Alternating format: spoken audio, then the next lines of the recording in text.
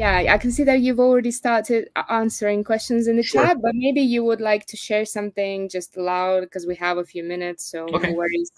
I mean, the strategy, so the first one was about the strategy, right? How strategic is CC for NVIDIA? I mean, it's always difficult to answer things like that, right? You know, how strategic is anything, right? But we're investing time. You know, I see confidential computing on the roadmap as far as I have visibility into. We are investing time with partners.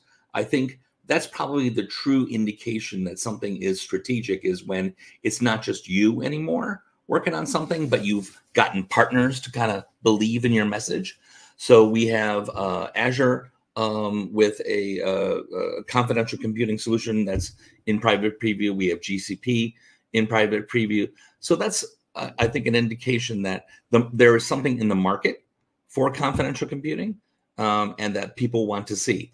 And then the other thing I would add is at the CC Summit last week, large language models. I mean, people could not stop talking about large language models and confidential computing. So I think that is really what's going to drive a lot of that. But it also shows how important solutions like Web3 are, because it is about privacy of data. Yeah, and about the vendors, I believe there was a question. Vendors. So, yeah. So the CPUs are what start the TEE, and so that's where kind of like a lot of the confidential computing origin is. We are extending it to include the GPU. So we rely on the CPU to have initialized the environment. AMD has a solution with their SEV, or they call it Infinity Guard Technologies. And then Intel similarly has a solution with TDX. ARM has Realms, which is coming as far we want to include in a solution with NVIDIA.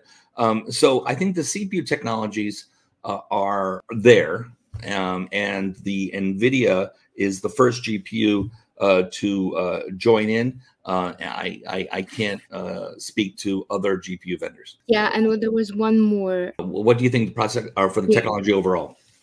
Well, as I said, I think eventually it'll just be computing. I mean, it will be simply, this is how you get a virtual machine, and the performance will be free, if you will, right? They will push down, we will push down the computational challenges into the hardware so that there isn't any performance challenge. And when you get a virtual machine, it simply will be confidential, and that will be the new normal. Why would you not? Yeah, and getting back, thanks a lot. Yeah, getting back to the question that we asked Nukri.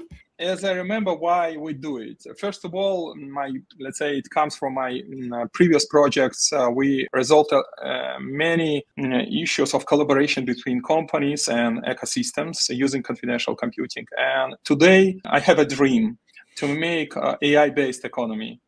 To make possible for each human to make himself more valuable in our ecosystem, in our society.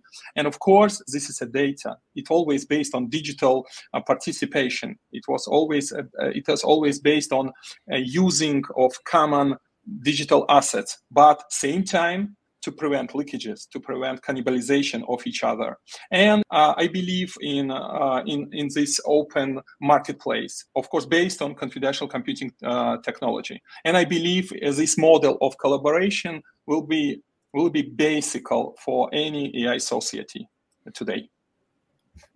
Yeah, and sorry, just to piggyback off of that, I think one of the things that I'm encouraged by confidential computing is the ability to work together in a trusted mechanism.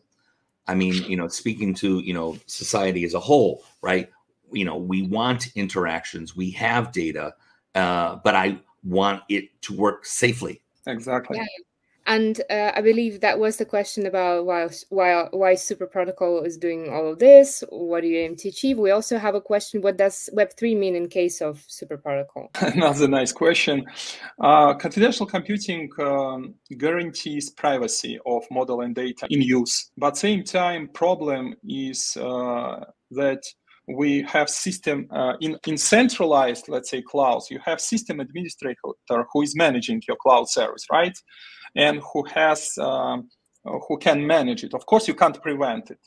But same time, we use Web3 compliant ecosystem. We use blockchain, where you can program all processes behind of your, let's say, front end, behind your business model, fully managed, governed by smart contracts. It's a trustless architecture. Using super protocol, only you managing this whole vertical of applications, smart contracts, data, models, everything is like your crypto wallet, let's say. You're managing whole vertical of your digital assets. And I believe Web3 world should be developed in this paradigm. Thank you.